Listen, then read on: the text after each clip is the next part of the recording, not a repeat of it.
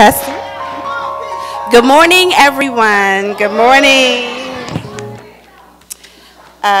Before I start, I just want to give honor, glory, and praise to my Lord and Savior, Jesus Christ, my pastor, the mother of our church, Miss Nadine, my first lady, my New Direction Church family, and my special loved ones here this morning who bow.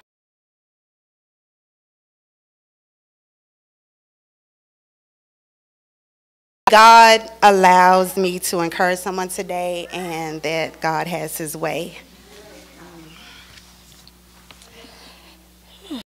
My message today is on being thankful to God and realizing you're blessed. Being thankful before your blessing has arrived.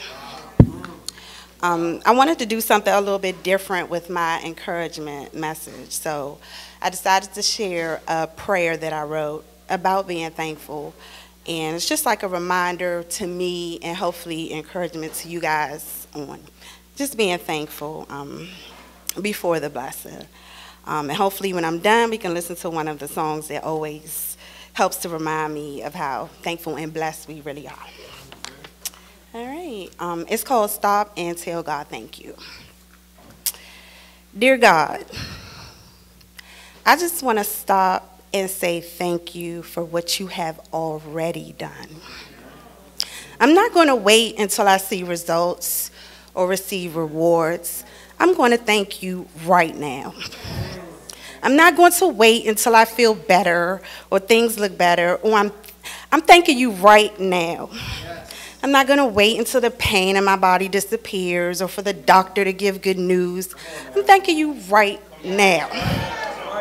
Dear God, I'm not going to wait until my financial situation improves or the bills get paid. I'm going to stop and thank you right now. Thank you, Jesus. I know we shouldn't wait until the kids are asleep and the house is quiet. We should thank God right now. I'm not going to wait until I get promoted at work or until I get a new job. I'm going to thank him right now. I'm not going to wait until I understand every experience in my life that has caused me pain or grief. I'm thanking you right now, Lord. I'm not going to wait until the journey gets easier or the challenges are removed. I'm thanking him right now. I am thanking you because I am alive. I'm thanking you because I made it through the day's difficulties. I'm thanking you because I have the ability and the opportunity to do more and to do better. I am thanking you for taking me in a new direction and for my New Direction Church. Thank you, Jesus. I'm thanking you, Father, because you haven't given up on me. Thank you for dying for my sins. Thank you, Lord. In Jesus' name, I pray. Amen. We pray. God is just so good, and he's good all the time. So why not stop and give thanks and realize how blessed we truly are? It's easy to give thanks when times are good, times are going great, everything's going good. But let's thank God now before our blessings come through.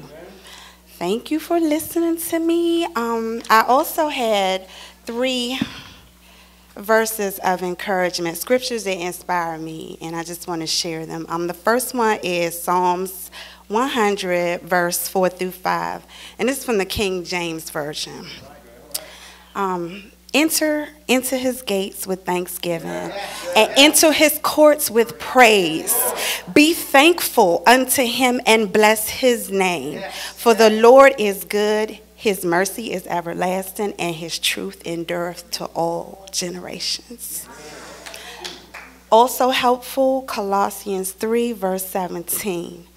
And whatever you do in word or deed, do everything in his name of the Lord Jesus Christ, giving thanks to God the Father through him.